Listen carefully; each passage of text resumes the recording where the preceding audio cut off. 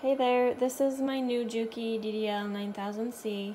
I've been sewing on it for maybe 5 hours, and just today I was noticing it sounds kind of dry, so I wanted to check how much oil was actually going to the hook. In the manual, you'll see on page 24, it says how to confirm the amount of oil or the oil splashes around the hook. And they basically want you to get a piece of paper about that size, put it underneath the hook up against the machine, the back of the machine here, and to run it, it says to run it for 5 seconds. It doesn't say how many RPMs, but I found that if I'm not going fast enough, it doesn't show any splashes on the paper. So what you'll want to do is remove your, what is it called? Your feed dog plate, your needle plate, and your presser foot and your needle, and you're going to want to put your paper just under here, and you're definitely going to want to make sure your fingers don't get in the way of the hook. It says to keep it, I think, 5 to 10 millimeters below the hook, so let me do that. I'm going to keep my eye under here to make sure I don't get close. Do it for 5 seconds.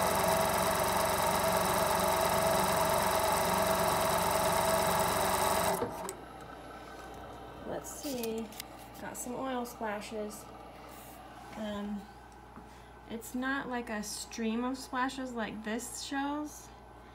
It's definitely more splashy, but it's saying for the SMS version, which I have, they want 0.5 to 1 millimeter thick band of splashes. I don't really know how to take this, like is that too much, or I'm not sure. So this would be a large amount of oil if you have a 1 to 1.5 millimeter amount of splashes.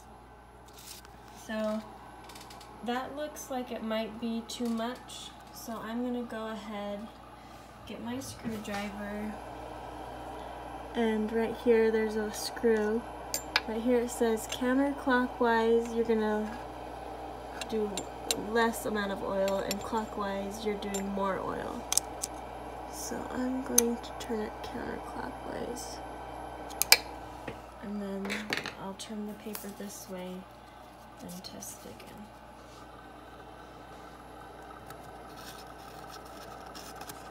Just make sure your fingers are in the way.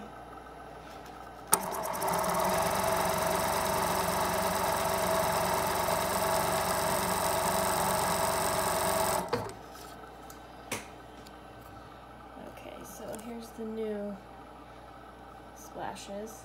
I'm still gonna loosen that screw. I tightened it clockwise a whole lot earlier because I wasn't seeing any oil, and I think I need to really loosen it. Okay.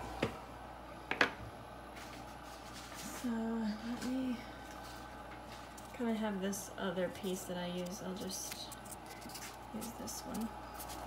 So put it up under here again.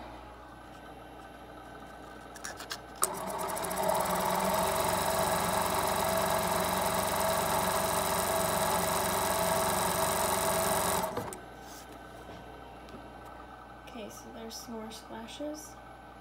I'm going to do it one more time to loosen it, lessen the amount of oil. But I just wanted to share with you how you do it because the instructions can be kind of confusing, and I hope that helps.